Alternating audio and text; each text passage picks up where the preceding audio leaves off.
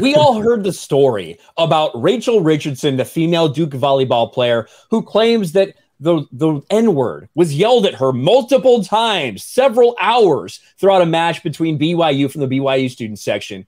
The mainstream media, all of these people, just like they do anytime they hear this because it fits their narrative, they supported her. They stood with her, despite that there was no evidence that this actually occurred. Well, now a week and a half after this is alleged to have happened, after Rachel Richardson gets national media spotlight, which we never would have known her name if she never said and made up this story.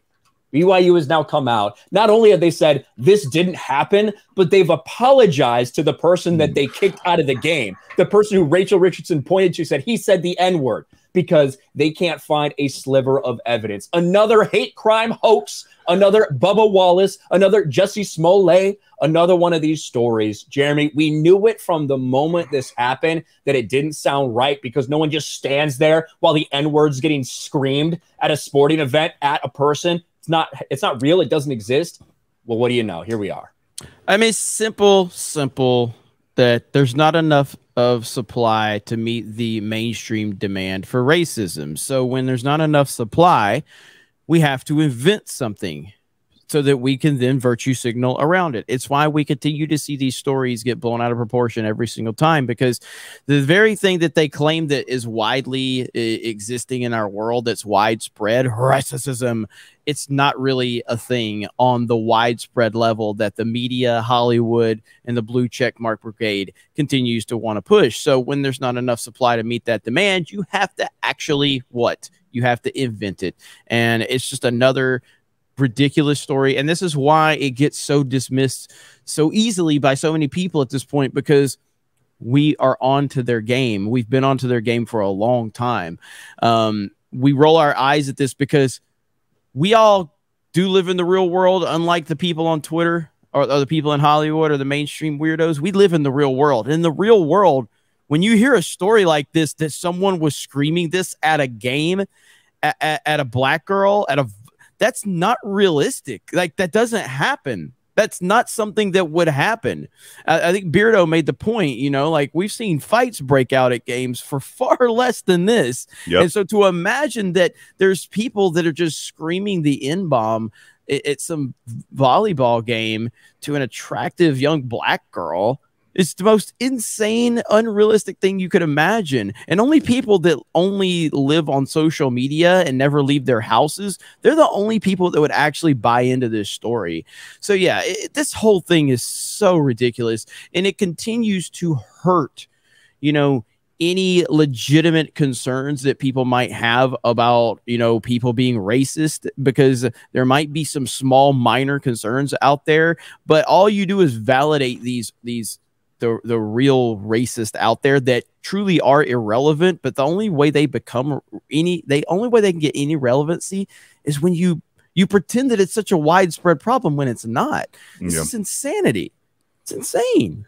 Yeah, we're not deniers by any stretch of the imagination of this. Like, if this, I'd like to think that if any four of us were to be at a sporting event and hear this in the stands, with the exception of maybe Ryan, if we heard this happen, I would think we would probably take the initiative to go ourselves and go fucking say something. Hey, you piece of shit! What the fuck are you doing? Well, what? You bump your head or something? What the fuck are you doing? So we're not deniers by any stretch.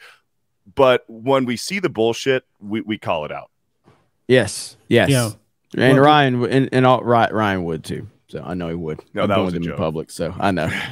When I first heard about this thing, it was a good one too. I actually refused to make a video on it because it just seemed too good to be true. You mean a person in the stands is calling you the N-word every time you serve, but yet nobody's calling out this person to police? Next to the student section, they did nothing either. This was too good to be true. And then, of course, days later, it's a hoax. This is Jussie Smollett 2.0, I guess 3.0 now. This is Bubba Wallace in the news. And Mike Freeman from USA Today has still not retracted his story that if you do not believe Rachel Richardson, you are a right-wing conspiracy theorist. Yeah, you have. Listen, Duke put out this statement The 18 members of Duke University volleyball team are exceptionally strong women who represent themselves, their families, and Duke University with the utmost integrity. We unequivocally stand with and champion them, especially when their character is called into question. Duke Athletics believes in respect, equality, and inclusiveness. We will not tolerate hate and bias. Hashtag hate won't live here. You actually had, I think, Jay Billis's bitch ass. We stand with and up for Rachel Richardson. So despite the fact that they've come out and the BYU has done a huge investigation, not only talking to their fans and their employees, but also to Duke fans and Duke employees, people on Duke's volleyball team, everybody. Nobody heard this. Nobody can say that it happened. Only Rachel Richardson heard this mythical N-word getting thrown around during this game, because it's a lie. We should have known when the godmother, the godmother who was out pushing this garbage, who was promoted by LeBron James continued to share this story, when it turns out, oh yeah, this person is actually a racist and despises white people. The reason this story got so much traction is because the people in the background of this right here, Rachel Richardson, the people in the background, young white people, those are like the biggest threat to this narrative that people in the woke leftist mainstream entertainment, whether you're talking about sports, whatever, that's the biggest threat for them. They need to bring them down a peg. They will lie. They will do anything they can to besmirch the name of white people because they hate white people. That's why this story got traction. That's why they'll never apologize. They would rather try to make you believe that white people, 18, 19, 20-year-old white people, just hate black people so much, they're willing to cover all this up. This is a joke, and we knew it from the beginning. Yeah, I mean, again, you always have to question these stories when they come out, because the media and the people that are pushing these stories, they have no credibility whatsoever, and all you need is common sense. Again, when you hear the story, it's so unrealistic and it's so like out in left field that it doesn't make sense, and that's because we live in the real world, whereas the people inventing these stories don't. They're just fucking losers that sit on Twitter, and that's their life. I mean, this is why social media is a blessing and a curse, because it's given everyone a voice. But like I said, it's given everyone a voice.